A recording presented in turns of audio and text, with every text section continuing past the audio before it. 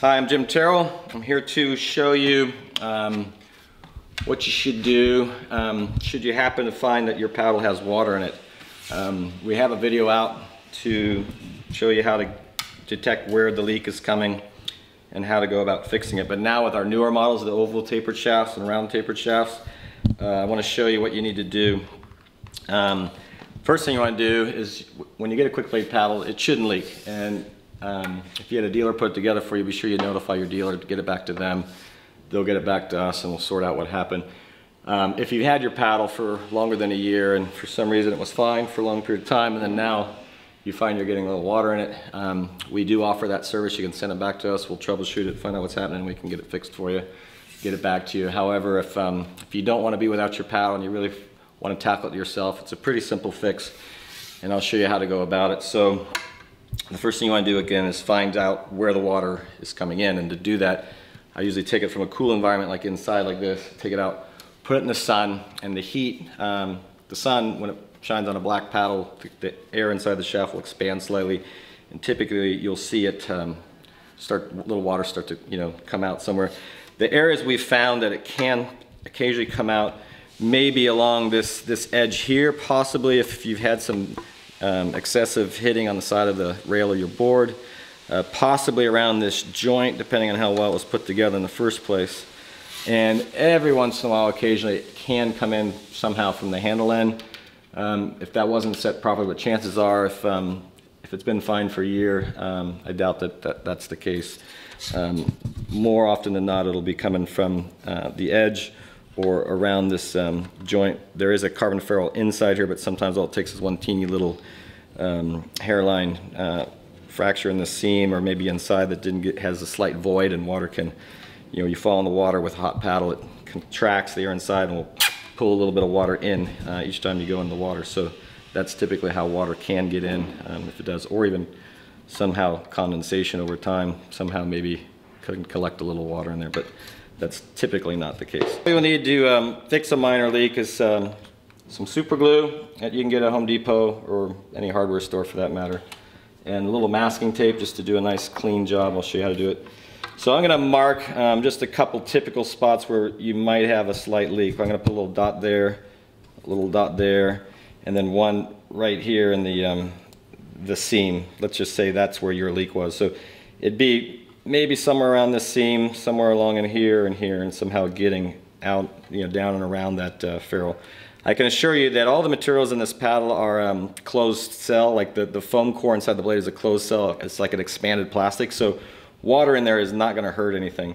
The one thing you'll need to do before you do your repair is if there's any excessive water in there, you want to get it out. And the best place to do that is you're going to drill a teeny little 1/8" hole right here in the center of this spine. This is a hollow spline that goes down. As long as you put your hole 2 inches down from the neck, that's about the lowest point. You'll be able to let all the water drain from there, and that's an easy place to fill back up with a little bit of epoxy once you do get it sealed up. So, so that's where you're going to want to drill a teeny tiny little hole. So you can see how small of a drill I've got here. That's not even an 1/8" drill. It's actually a 3/32 drill. And I'm going to put it right on the peak of that spine and very carefully drill into it there.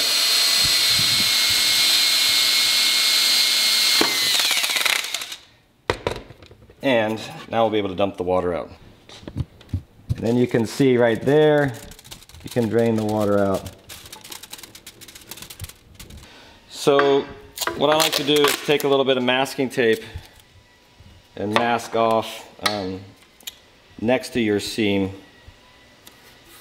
just so that the only thing showing is the seam. Chances are if your paddle have a small leak or pinhole in the seam, it's probably been hit on the board a bit, so usually a little sanding like that will help clean up that edge. And then you just take a little bit of super glue and you'll see a teeny little hole. And super glue is actually quite good because it likes to wick, and while you're at it you may as well just do the whole seam very carefully, and you'll see any little pinhole like that will actually, the super glue likes to wick right into that and fill it right up. and then you should be fine for quite a bit. And I like to just let it sit there for a second.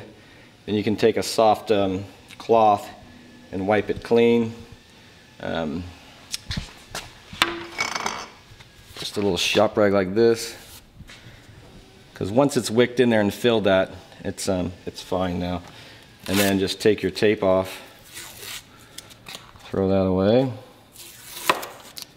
and you can see a little bit extra. I'll wait till the glue dries and then I'll get that last little bit of tape off. But that should get you back on the water and fix the problem for you. The paddle's good and dry and you fix the other small pinholes in your paddle. The last thing you want to do is close up your hole. What I do is I put a piece of tape over the hole and pull it back just so that my hole's exposed. Then you shoot your super glue in here.